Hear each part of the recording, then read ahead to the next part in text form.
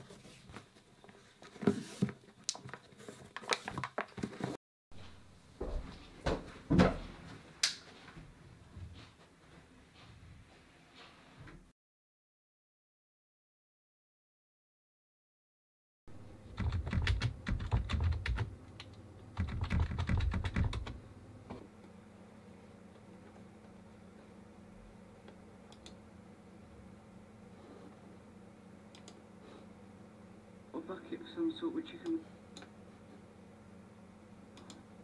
Hello and welcome back to Welsh Gardener. In this video I'm going to show you how you can prepare your dahlias for winter. Some of the tools you will need to remove your dahlias from the ground and to prepare them for winter is a shovel, some pruning snips like these, and a wheelbarrow or a bucket of some sort which you can rub the dirt off of the tubers ready for storage.